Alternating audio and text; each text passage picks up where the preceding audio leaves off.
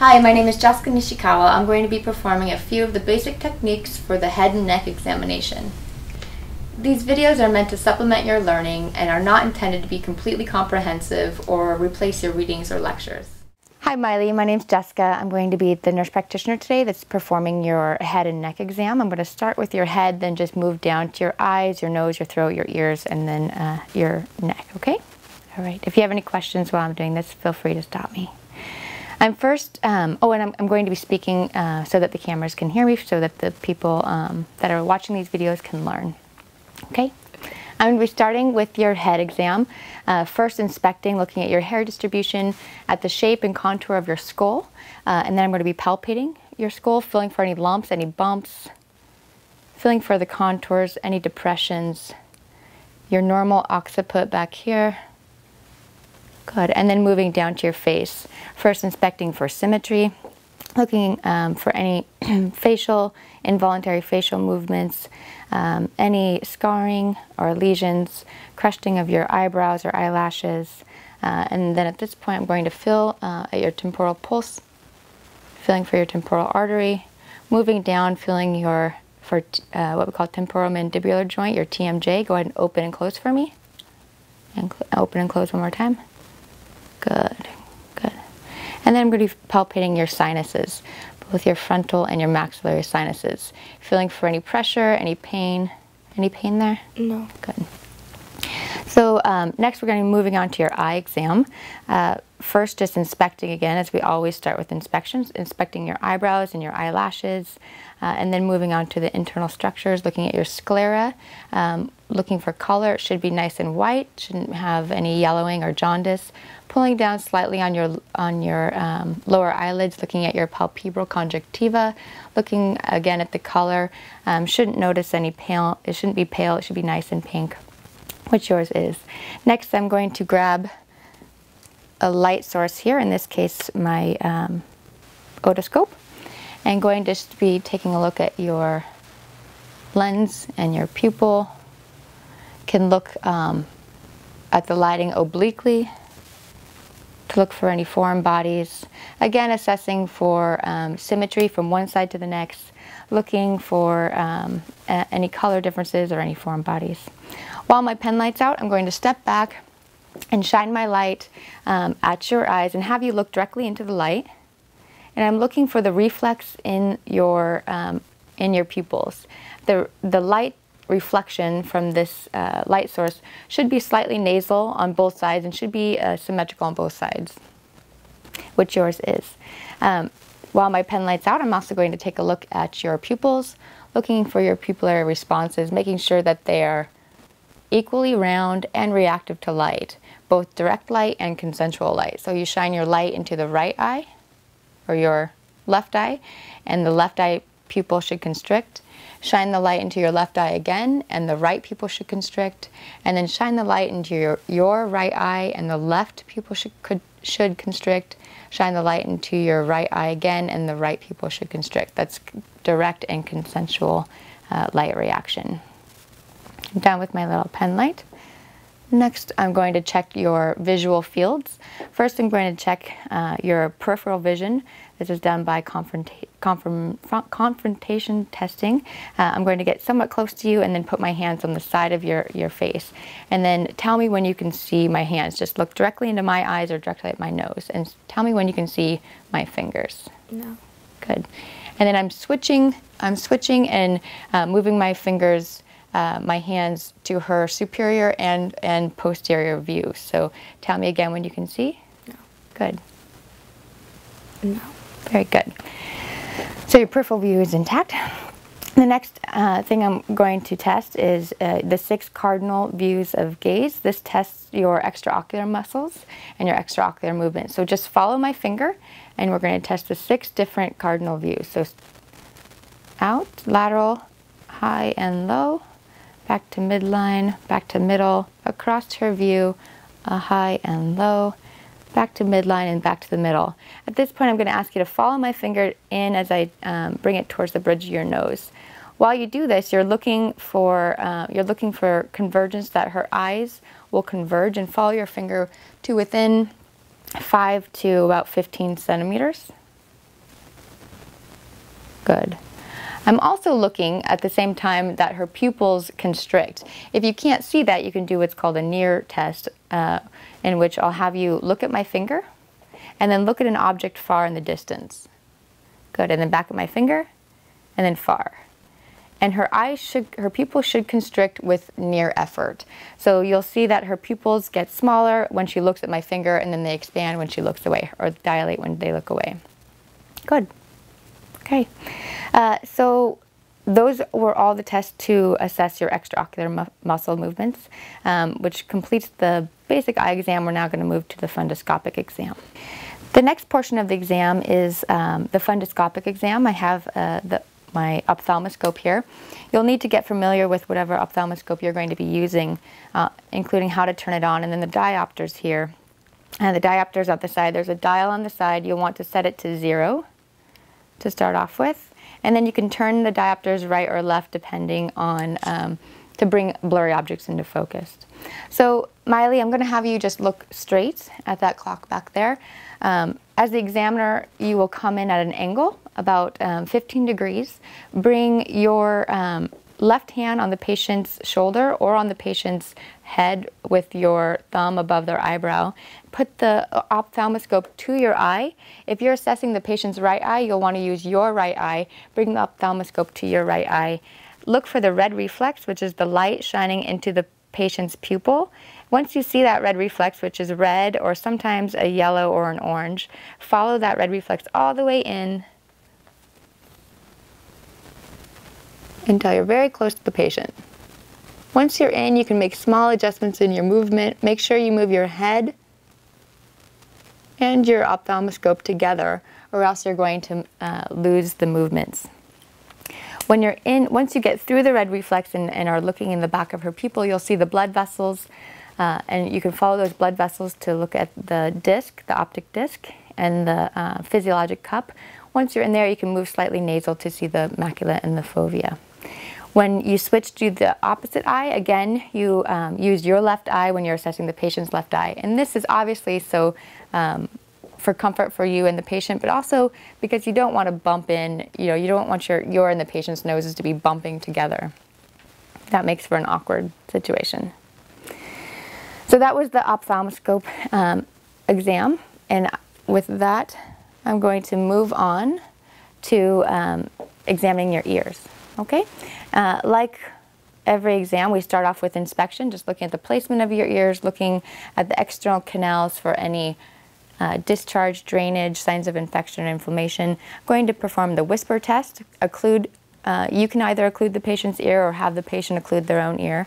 Occlude the ear, and I'm going to whisper a common 2-syllable phrase like apple or baseball, and have Miley tell me what I said. Apple. Apple. Good. And then you'd repeat the same on the opposite ear. Baseball. Baseball. Very good.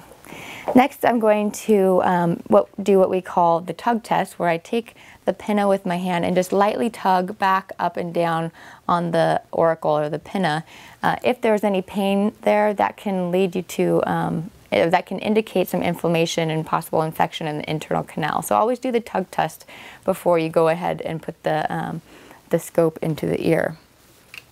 I'm going to grab my otoscope, put on the speculum. You want to use the largest speculum that you can that will fit comfortably into the patient's ear. On adults, you'll grab the pinna and you'll pull up and back. With children, you'll pull down and back, and that will just straighten out the external canal. With my otoscope on, pulling back and up on her ear, inserting the scope and looking into her external canal and finding her tympanic membrane. Just going to take a look at this ear. And note how I'm bracing against, I'm pulling up and back with my left hand on her ear. With my right hand, the hand that has the otoscope with it, I'm bracing against the side of her face. I do this so that the scope isn't going to get out of my hand and jam into her ear, which is very uncomfortable. This is really important when you're seeing pediatric patients, as they're constantly moving their heads and you don't want to cause any trauma to their external ear canal. When you're looking at the internal ear canal and finding the tympanic membrane, it's important to look at the specific structures of the tympanic membrane, including the bony prominences of the malleus, the handle of the malleus and the umbo, looking for the light reflex and all the different structures there, assessing for any redness. It should be a nice pearly white color, which yours were. And if it was red or bulging, that can indicate some signs of infection. The last parts of the ear exam are done using the tuning fork. This is how we test. It was called Weber and Rinn test. Weber test assesses for conduction into the ear. I'm going to strike the tuning fork and place it in on her forehead or on the top of her crown of the head and ask her which ear she hears or feels it in. Which ear do you hear that in? In both. She should hear it in both, just as she does, equally. You're testing to see if there's any lateralization to one ear or the next, which can indicate some different types of hearing loss. The Rinn test is a test, use the tuning fork, where we strike the tuning fork and place the tuning fork on the back of Miley's ear, on the bone, and ask her when she can no longer hear it. No. And then place the tuning fork in front of her ear. Can you hear it? Mm-hmm. And she should still be able to hear the vibration. This is because bone conduction, air conduction should be greater than bone conduction. So AC, or air conduction, should be greater than bone conduction, or BC. So AC is greater than BC. Again, you would do that on both sides. Strike the tuning fork, place it on the mastoid bone behind the ear. Once she can no longer hear it, place it in front of the ear until she can no longer hear it again. Okay, that concludes the ear exam. We're going to move on to the nose, examination of the nose. Again, inspecting the nose from the outside, looking for any obvious deformity, looking at the ala. Everything looks good. Going to have you flex your neck slightly so I can look up the end. Take your left hand or non-dominant hand and press up slightly on the nose. Take your light source with the speculum on it and place it inside the nostril, the nares, looking at the mucosa, looking at the turbinates, looking for any polyps or any abnormal discharge. The mucosa in the nose is slightly less red than it is in the throat, so it might look a little bit pink. Shouldn't be quite as red. The nose is very vascular though, so be careful when you're inserting the speculum. You don't want to insert the speculum all the way as far in as you can, or else you're going to abrade the terminates and they're going to bleed. While I was looking in Miley's nose, I was looking at her septum, looking for any septal deviation from one side or the other as well. Moving on to the mouth and throat, looking at the external mouth, looking for at the lips, looking for cracking, looking for any sores, herpetic lesions, that sort of thing. And then I'm going to have Miley open her mouth. I'm going to take my light and look in and stick your tongue out and say ah. Good. This allows me to allows her throat to open up, and I can look into the back of her throat, looking at her tonsils, her pillars, the uvula that should be midline, looking at the hard and soft palates, looking at her dentition and all of the mucosa. I'm going to put a glove on and just feel some of the mucosa, feeling for any induration or masses. Go ahead and open. Good. Good. And lift up on your tongue. And I'm looking at the ducts where the submandibular and sublingual gland ducts are underneath her tongue as well.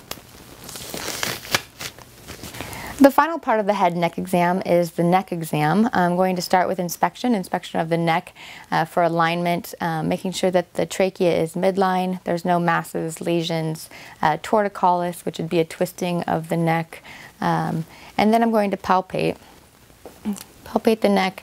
All the lymph nodes, I'm going to start with the pre-auricular, which means before the ear, palpating. When I'm palpating for the lymph nodes, I'm using the pads of 3 fingers, 2 to 3 fingers, and then just using kind of a circular motion,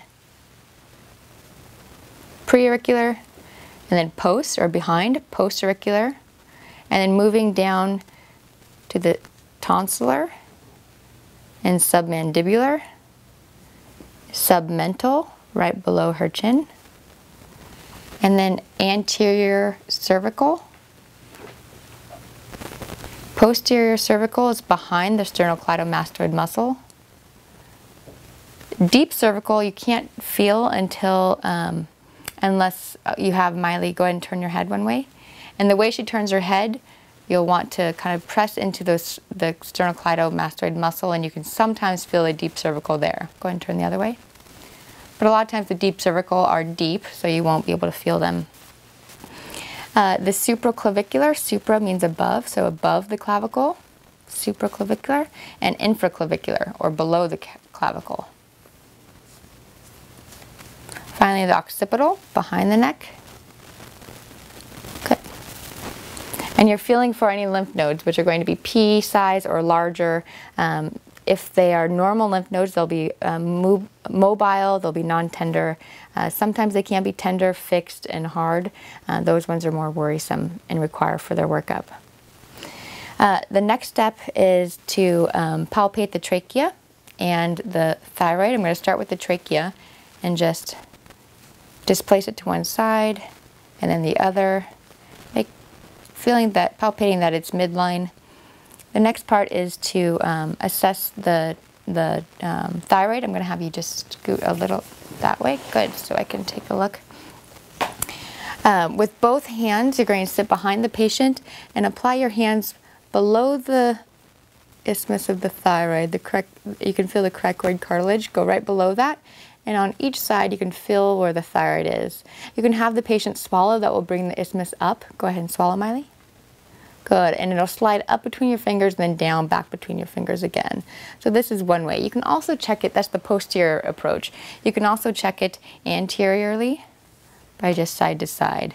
You're feeling the lobes of the thyroid for any lumps, any nodules, any bumps, any tenderness that the patient might be experiencing. This exam isn't comfortable, so they might have some discomfort, but it shouldn't be painful. You can also inspect for a goiter, which if there's a large goiter, you should be able to visually see it. Okay, that concludes our head and neck exam. Thank you.